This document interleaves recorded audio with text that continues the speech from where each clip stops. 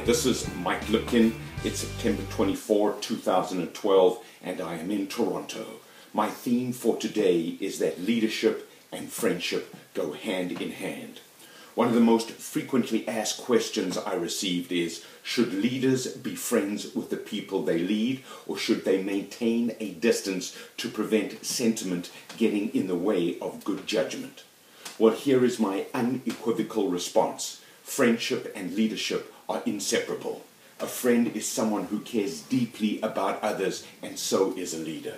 A friend is someone who puts others' well-being ahead of their own, and so is a leader. A friend is someone who others depend on, and so is a leader. A friend makes it fun to be around him or her, and so does a leader. A friend is someone who others choose to spend time with, and so is a leader. And a friend is someone for whom we will play our best game, and so is a leader. In the new, flat, multi-generation, multicultural, digital, postmodern reality, no one can order anyone to do anything.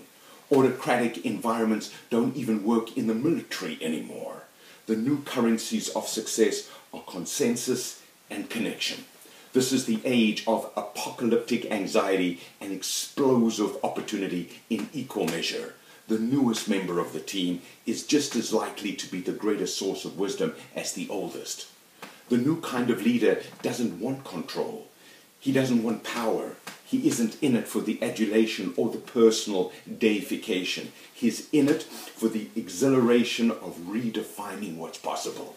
He wants to create extraordinary things with extraordinary people in extraordinary ways. He may be charismatic, gregarious, outgoing, effusive, and vocal.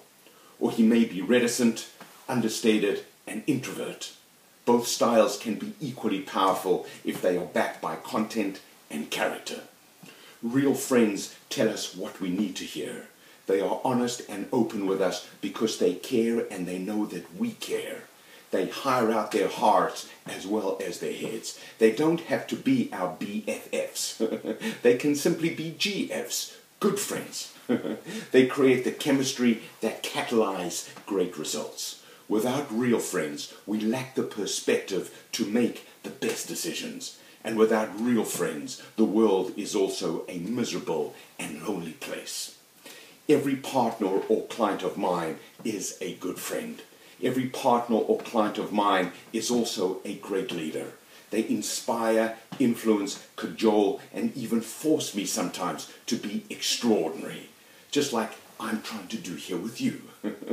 So whether you are an extrovert or whether you are an introvert, go out there and make some friends. And then let them lead you, and make sure you return the favor.